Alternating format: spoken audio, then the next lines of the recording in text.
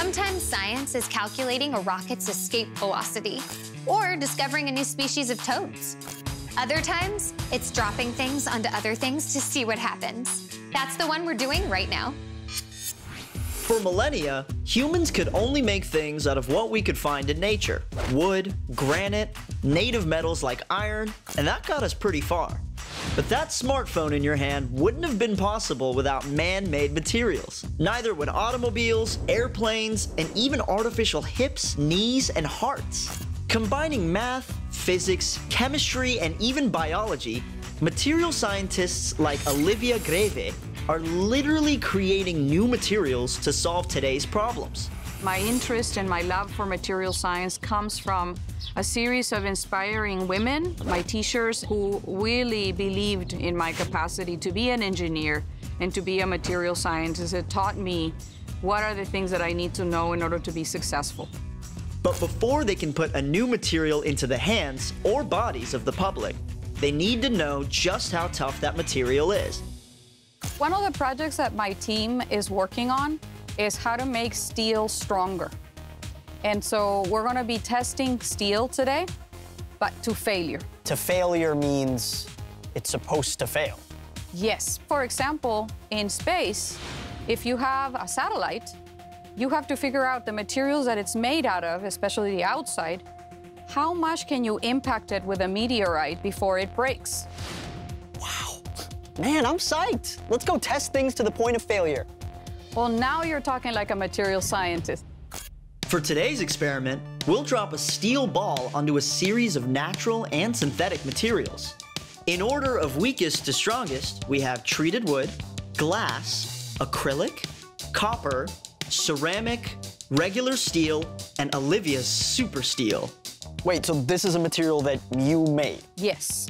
It's an amorphous steel, and it has a special name. It's called SAM 2X5 630. Ooh.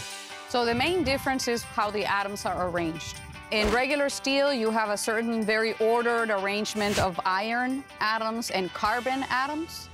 And in amorphous steel, it's really like a hodgepodge of the locations of the atoms, and that actually gives it a lot more strength. It has the highest recorded elastic limit of any steel alloy. The higher the elastic limit, the more you have a capacity to basically not deform, dent, bending, those kinds of behaviors. It also won't rust. Wow. So this really is super steel. It sure is. We think it could be used for armor or shields for satellites in case of impact in satellites. So you literally made a material that's meteorite-proof? Yes. That's the idea. Okay, that's the coolest thing out of this world. Once we've geared up for safety, it's time to start dropping the ball, scientifically speaking, of course. 3, 2, 1, drop. In round one, all the materials hold strong except for glass and ceramic. So to increase the impact stress, we apply more kinetic energy to the materials by dropping a larger ball from a greater distance. This piece of wood has now failed. When nothing else fractures, we take things to the next level. The second story, and let it fly. 3, 2, 1. Okay, we lost another one. There's some spider web cracks in this material now. There is a little bit of a dent. So this copper is really very good, but it did dent. Next up is the steel. There's actually a scratch on this material. So not even a dent, certainly not a fracture, just a scratch. Yes. All right, let's try out the amorphous steel that you and your team made. Dropping in 3, 2, 1.